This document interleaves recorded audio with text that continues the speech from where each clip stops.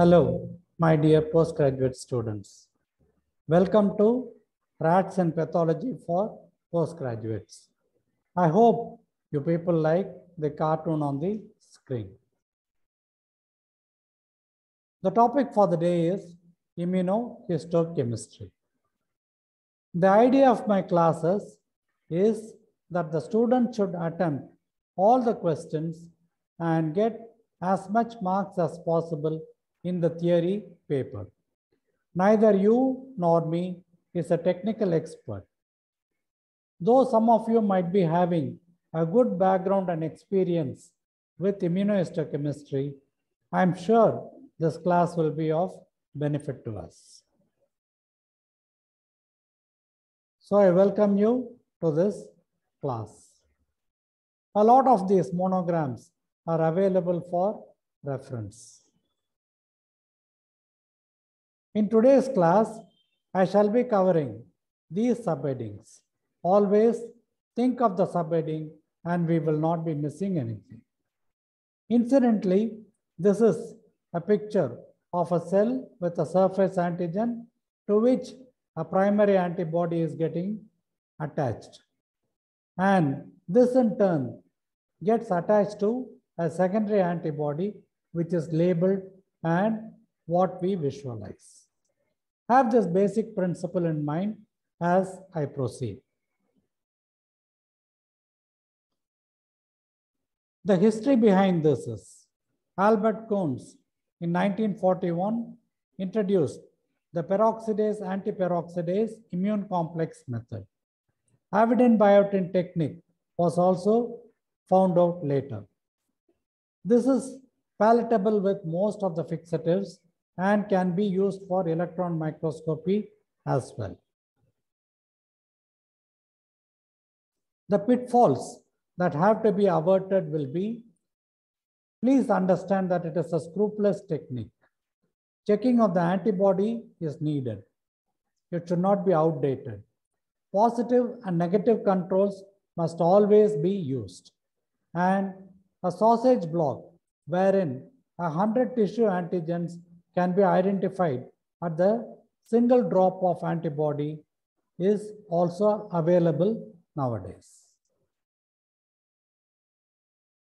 Continuing with the history, this in fact is the pioneer, Paul Ehrlich. In fact, he has contributed a lot to the autoimmune diseases and so on.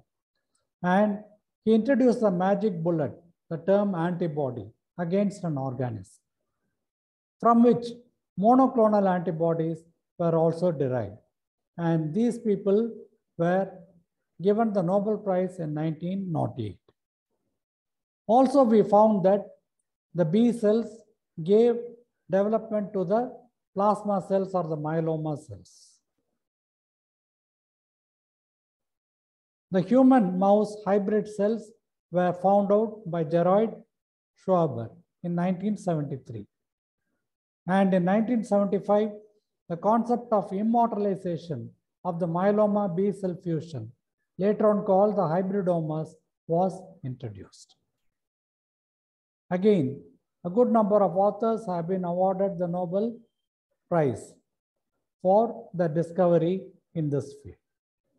So please do understand that there is a lot of and a continuous contribution that is happening even now.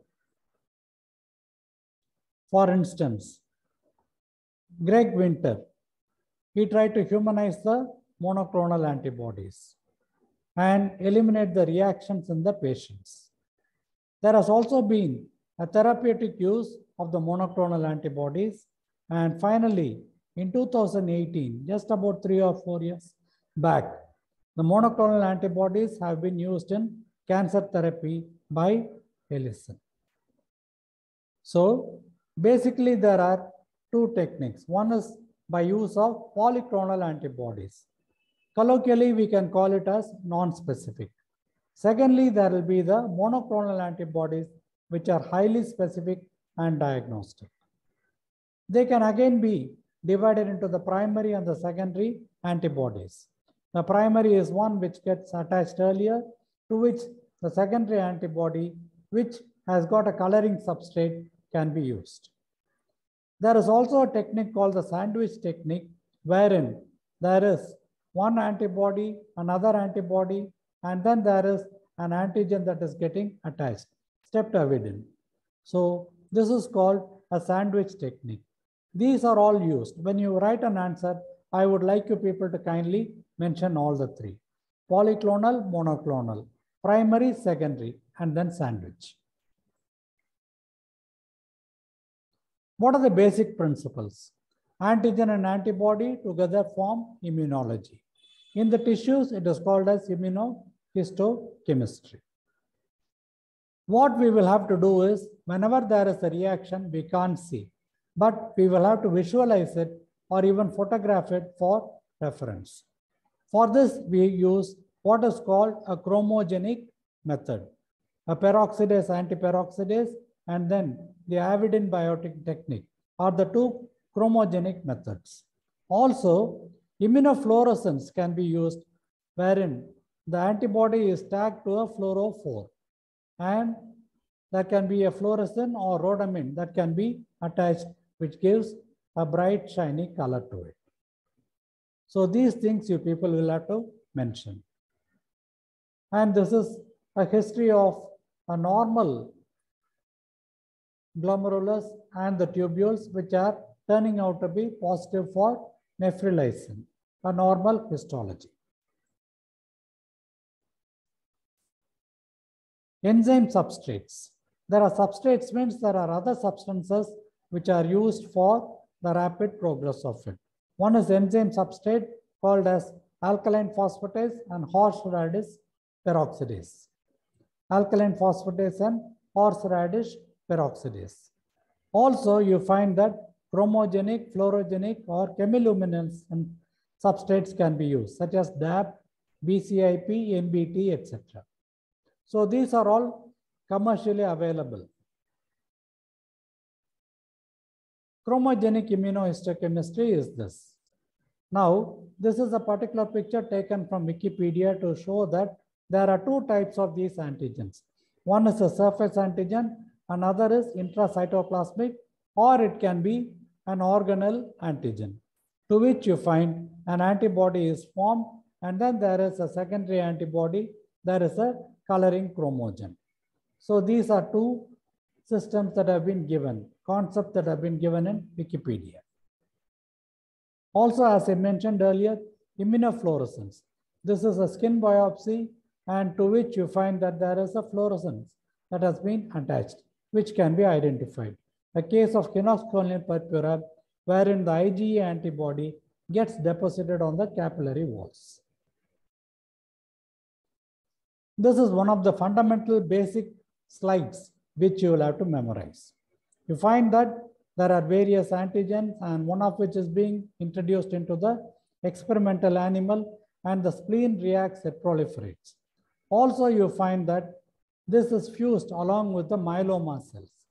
The myeloma cells are supposed to be having a very long shelf life, and this myeloma cells and this splenic cells fusion is called the hybridoma technique, and they can be cultured in HAT medium, selective for the positive cells, and after which you find that there is a sacrifice of it, and then the monoclonal antibodies are being harvested. So kindly memorize this particular sequence. If possible, you can even draw a diagram of it. The rabbit cells are used as a source for the myeloma cells. I told you earlier that the HAT medium is used for growth. What does this HAT medium mean? Hypoxanthine, aminopterin, and thymidine. It is a selection medium of mammalian cell culture.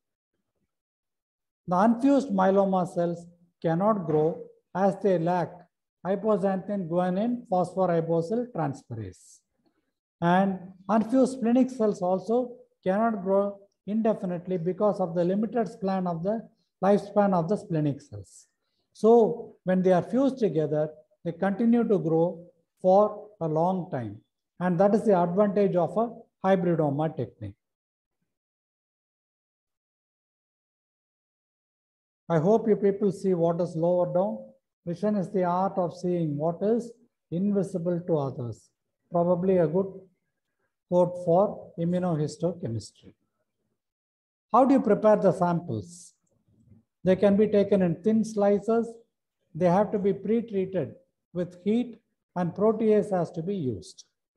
Also, you find that there has to be a reduction in the non-specific immunostaining, blocking the endogenous biotin or enzymes prior to staining.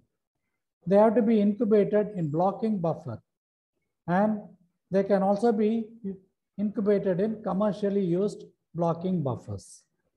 Positive and negative controls will have to be used throughout. What are the types of antibodies? The types of antibodies can be the anti-mouse antibody that we have seen. They can be the human antibodies, which are being used of late. And the third one will be the monoclonal antibodies against viruses and fungi. So the immunohistochemistry is not a special property of pathology alone. It can be used in microbiology as well. What are the comments? There are various things which can be used. One is a fresh frozen tissue, formalin fixed tissue, and a vibrotome derived. A fresh frozen tissue through a cryostat, it has got a poor morphology, but higher magnification can be obtained. Second one, formalin fixed. Some antigens can be retrieved while others are not. So there is a loss of the antigens in it. Vibrotome. There is a heat thawing artifact and slow development of the sections is there. So these three methods I would like you to kindly mention. The cryostat, formalin fixed, and vibrotome, and what are the disadvantages of each. So this is a use of the monoclonal antibody in an anaplastic astrocytoma. So there's a tumor over here and the usage of the antibody, GFAP, glial fibrillary acidic protein, or the P53, which is to denote the growth factor, key for the proliferation index. These are the various antibodies which can be used for an anaplastic astrocytoma. To give you a couple of examples, we had mentioned the secondary antibody. It is raised against the immunoglobulin. So here there is an immunoglobulin to which you find another antibody is getting developed. So it is more sensitive. There is an amplification of the signal. And also you find that it can be conjugated to the fluorescent or enzyme identifier. And now, what is a secondary antibody? It is raised against immunoglobulins, IgG, particularly in experimental animals. It is more sensitive. There is an amplification of the signal, that is magnification. And last, it can be conjugated to a coloring substrate, fluorescent or enzyme identifier. So that is the advantage of the secondary antibody that you people are seeing over here. How do you detect the antigens? What is the principle behind it? It is breaking protein and then cross-linking caused by fixation. Higher, heat-induced epitope retrieval. And third one is enzyme digestion pair, proteolytic-induced epitope retrieval. These are the methods used for retrieving the antigens and then trying to identify them. The methods for uncovering the hidden antigenic sites. These types of antigens we have already mentioned. They can be surface or cytoplasmic or organellar. And this is an upload from the Wikipedia. This pin 4 here, it is positive in a normal prostatic gland, whereas it is negative in a malignant adenocarcinoma. What can be the troubleshooters? One is autofluorescence. Without any signal, you find that it can fluoresce on its own, leading to false positivity. This can occur in any immunological study. Second one is cross-reactivity. Look at this one. there is a cross reaction between one and then another, as a result of which we can get false positive reactions. In this case, there is a specific reaction and it is a true positive one. Here again, there can be a cross reaction between two sources. It can be the antigen, epitope, and the antibody is over here. Please have this in mind. Your vision is limited only by you. See yourself as truly capable human being that you are. How do you reduce the non-specific immunostaining? 1. By using endogenous biotin enzymes that need to be blocked or quenched respectively. Incubate it in a buffer to block the antibody staining. Changing the time and the temperature. Dilution of the primary and the secondary antibodies. This dilution principle is used in any immunological study. Take the Vidal for example. And the remedies for it will be common blocking buffers, normal serum, gelatin, and BSA, and commercial blocking agents. These can be used for non-specific immunostaining. The common monoclonal antibodies. This is an age-old list, and this was one of the first lists that was given when immunohistochemistry was introduced. So people can go through this particular list, and there are much more for you people to identify. In fact, you will be using much more. And this is another list. So epithelial membrane antigen, these are the tumors where it can be positive. E-cadherin, where it is positive. Cytokeratin 7, CK20, carcinoembryonic antigen. So the list is never ending and ever growing. These are the applications of immunohistochemistry which you people can mention in your answer. And the panel of antibodies, it continues. Kindly go through it and you people can make use of it. And so also this.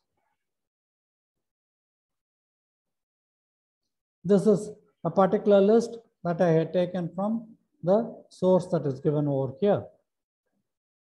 So for muscle differentiation, what all can be used? Nerve sheath differentiation, what do you use? Melanocyte, what do you use? Endothelial cell, fibrohistiocytic, and epithelial differentiation. So this is a list that I had derived from this medical oncology. I would like you people to kindly make use of this also. The general uses of immunohistochemistry.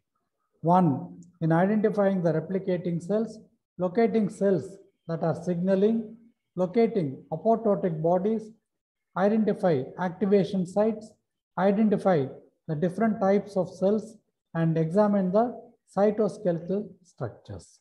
These are other uses other than diagnosis of cancer itself. Vision without action is a daydream. Action without vision is a nightmare, a Japanese proverb. The applications of immunohistochemistry. Again, in malignancy, this is very important. To distinguish between a benign and a malignant tumor, to identify the cell of origin. Of course, this is most important. To identifying the multiplying capacity, the growth potential, tumor staging, primary site of the metastatic tumor, classification of undifferentiated tumors, and detection of micrometastasis. This particular list, obviously, you people will have to memorize. Also, as I had mentioned, it can be used in microbiology. Cytomegalovirus, simplex virus, human papilloma virus, hepatitis C, and papavirus, SARS virus, etc. These can be identified by means of immunohistochemistry. Kindly by heart this. What are the contaminants in a hybridoma? They can be from the primary media itself, growth factors, hormones, or transferrin, or in vivo within the tissue. There can be host antibodies, proteases, nucleases, nucleic acids, and viruses. So these can be contaminants.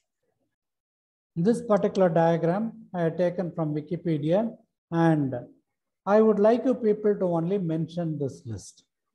How do you develop a monoclonal antibody? It can be because of phage display, a principle, transgenic mice, B cell immortalization, and single B cell cloning. These 4 things I would like you people to kindly mention in your answers. And this is the detail of the phage display itself. Can you get false positive reactions or false negative reactions? Very much so. False positive reactions can be due to cross-reactivity, as I had shown in the previous slide. Non-specific binding of the antibody to the tissue protein. Presence of endogenous peroxidase or avidin biotin in some of the tissues. So this acts as an enzyme. Entrapment of the normal tissues by the tumor cells. For example, a muscle can give rise to a picture of a rhabdomyosarcoma. Release of protein from the normal cells invaded by the tumor. Multi-hormone secretion, example pancreas. All these can give rise to false positive picture. Then, when do you get false negative? When the antibody is inappropriate or denatured, there is a wrong concentration, loss of antigen through autolysis, antigens getting lost after fixation or formalin, low density of the tissue antigen, and positive morphological diagnosis is always preferred to an immunohistochemistry. This particular one we should have in mind. Immunohistochemistry is not the ultimate. After all, you are trying to confirm your diagnosis, and hence a positive morphological diagnosis definitely has its say. Please by heart this entire list. It is of paramount importance. How do you remove the antibodies? Anions. By chromatography, cation exchange, anion exchange, single exclusion chromatography, affinity chromatography. And when this fails, there will be a strong background staining because of endogenous enzymes, endogenous biotin or lectin, secondary antibody, and defect in the primary antibody. This diagram is a repetition, but listen to me carefully. In this case, tumor cells are being injected into an experimental animal and they keep proliferating. Here again, I find that there is an antigen that is being introduced which leads to the production of antibodies. This is a plasma cell and then there is a production of antibodies. Fusion of these two produces a hybridoma. The hybridomas are screened for the desired antibody. And when there is a clonal expansion, we get what is called as a monoclonal antibody. This particular one can be used for the identification of any tumor in a tissue.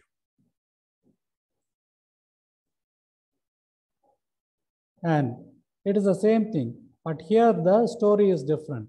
The splenic cells are there, the myeloma cells are there, there is a hybridoma.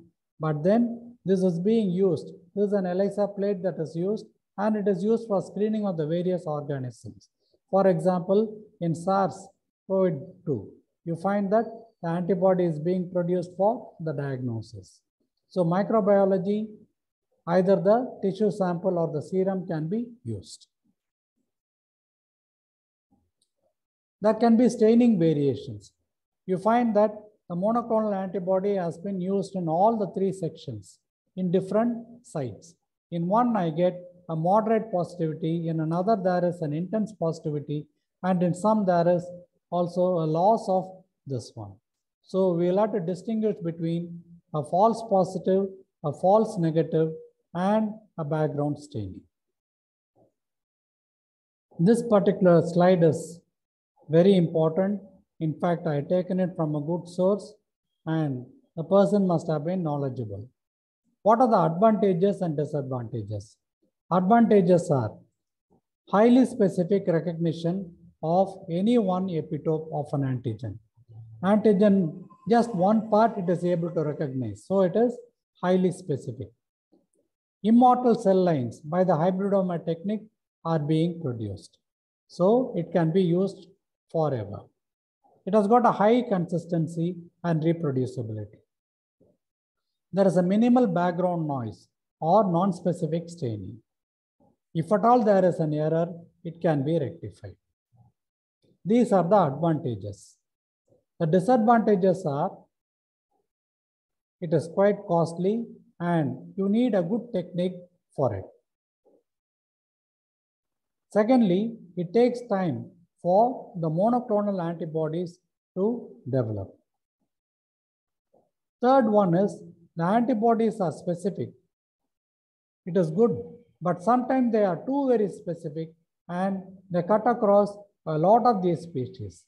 As a result of which, we find that we are not able to distinguish between two variants of a particular malignancy.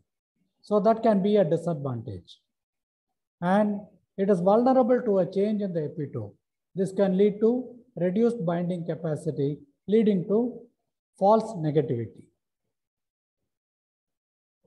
We have come to the end of the class. As I mentioned always, think of the subheadings. The subheadings will take you to the answer. See you in the next class. Thank you.